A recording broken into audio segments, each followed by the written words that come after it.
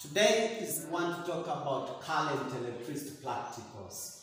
So we've been waiting for so long about what we call it current electricity practical, but as now we are moving on, we will be having several parties on how now we can learn about current electricity practical. Kwa umeme, mkondo wa umeme kwa vitendo utakuwa na makundi mengi sana. Lakini hii ni mwanzo tu ni namna gani ambavyo tunaweza tukafanya practicals za currents. Now, current electricity practicals, first of all you have to understand the errors that will possibly happen when you are conducting an experiment. Why did so? It is very important for this one because we just want to be precisely, we want to do our experiments precisely. Kwa maana yake lazima tujue errors ambazo zinaweza zikajitokeza wakati tunafanya experiment. Na kama hauwezi ukajua mambo ambayo yatajitokeza wakati tunafanya experiment, itakuwa ni vigumu sana kuweza kudetermine kitu ambacho kinaitwa precise. Maana yake vitu ambavyo viko kwa usahihi.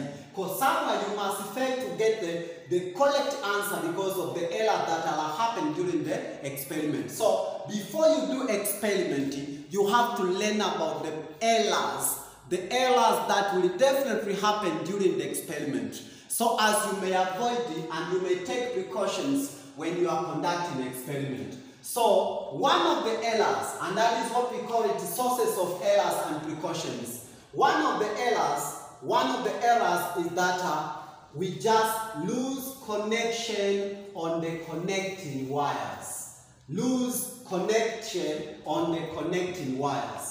When you are conducting experiments, this thing may happen at a certain point. So to avoid this one, you have to make sure that wires are tight. Every point, whenever now, all the wires and the components are very tight. Maana yake ni kwamba kulegea kwa wire. Kwa shida moja ambayo inaweza ikajitokeza wakati unafanya experiment ya physics, especially electricity practicals, current electricity practical, ni kwamba unaweza ukajikuta wire imelegea.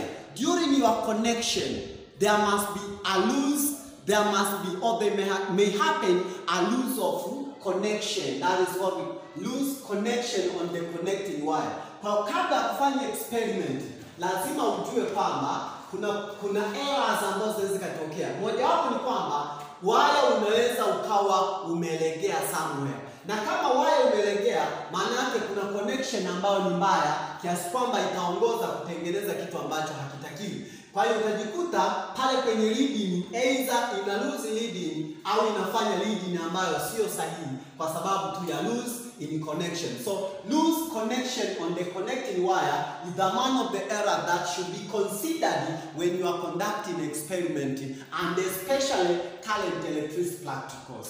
Kwa ya kwanza niyo. Cha pili, ili sasa utoe suluhu ya hii, hakikisha nyaya zako zote umezifunga vizuri ili kuhakikisha kwamba sasa ile conduction au ile circuit inakuwa complete, kwa sababu zile wires zinakuwa connected na zile other components kama labda ammeter, voltmeter, galvanometer and so forth zinakuwa connected tightly with the connection wire. Kwa hiyo kwa avoid hiyo nimeambia tight well all the wires and components. Lakini kingine lazima uavoid kitu ambacho inaitwa short circuits. Short circuit is due to the reason that there is a local connection that you have done. If now you have done the local connection, we expect some sort of what we call it short circuit. Kwa kutakuwepo na short kwenye circuit yako. Kama kuna kuwepo na short kwenye circuit yako, matokeo yake ni kwamba unaweza ukapata errors kwenye reading. Either galvanometer inaweza ikasoma tofauti au ammeter inaweza ikasoma tofauti ama voltmeter inaweza ikasoma tofauti na vile ambavyo ulikuwa umetegemea. Na ukaona kwamba mimi niko sahihi wakati na conduct experiment yangu, lakini kumbe kuna short imetokea kwenye circuit yako. Na hii short inatokana na local connection. Maana yake unafanya error connection kwenye circuit yako. Unaweza ukawa umekosea kufanya hivi. Kwa ili iwe sahihi, avoid what we call it local connection in the circuit. So the second error should be avoided is the short circuit that may lead to overheating of connecting wires. Kwa matokeo ya short circuit tunaweza tukakuta ule waya umechemka kiasi kwamba unazidi kile kiwango, na matokeo yake tayari utaleta error reading ambayo sasa wewe hauki-expect. But what you have to do is to understand what should I do so as to avoid short circuit. As I said, you have to avoid local connection in the circuit. And the second thing that you have to avoid during conduction of what we call it, when now you are conducting current electricity practicals, you have to avoid what we call it zero error. Zero error means unapokuwa unafanya reading ile ammeter au voltmeter au galvanometer, hakikisha ule mshale wa kusoma uko kwenye zero. Kwa unapoanzia kama hapa, hii ni nanili yako hapa, kwa hapa ni zero, halafu mshale wenyewe umeanzia mbele ya zero au umeanzia nyuma ya zero kidogo, hata kama ni ka point kadogo, kiasi kwamba utakachokisoma hakitakuwa sahihi, kwa sababu nyuma yako utakuwa umeacha kitu fulani au mbele yako utakuwa umeenda point fulani. Kwa sasa ili avoid hiyo zero error, which using ammeter, galvanometer, voltmeter, the scale pointer should be adjusted to start at zero mark. Kwa huu mshale hakikisha kama unatumia galvanometer, kama unatumia ammeter, kama unatumia voltmeter, hakikisha mshale unautengeneza kiasi kwamba unaenda kuchora au kusoma kwenye zero, kwenye exact 0 points au 0 marks, kwa sababu it is where now we should start. To avoid it, you have to make sure that the scale pointer should be adjusted to the start at 0 mark. And then the second thing is all about parallax error. Parallax error inatokana na namna ambavyo unasoma ile galvanometer yako, voltmeter yako, ama ammeter yako. Unapoisoma iweke perpendicular, vertically perpendicular, kwa sababu ukilaza kidogo inaleta changamoto. Kwa hiyo lazima uisome vizuri, kwa sababu ukisoma hivi unaweza kujikuta umesoma kwenye 0.05, labda umesoma 0.5, lakini kumbe mshale ukisoma vertically utajikuta umesoma kwenye 0.4. Kwa maana hiyo unaposoma kile kifaa hakikisha unakiweka perpendicular na macho yako, ili kwamba uweze kusoma kitu ambacho kiko sahihi. Ukifanya kinyume chake ukawa pembeni hivi kidogo, utajikuta unasoma namba ambayo sio sahihi, na ukienda upande mwingine hivi utajikuta unasoma namba ambayo sio sahihi. Kwa hiyo unaposoma ile voltmeter yako unaiweka perpendicular na macho yako, kiasi kwamba sasa upate exact value ambayo tunahitaji, ambao sasa tunasema parallax error. Kama unataka ku avoid parallax error, you have taken a perpendicular reading. Perpendicular reading. Kwa kama mimi ni kifaa changu hiki, ina maana nakitazama hivi perpendicular to my eyes, kinakuwa kinatazamana na macho direct,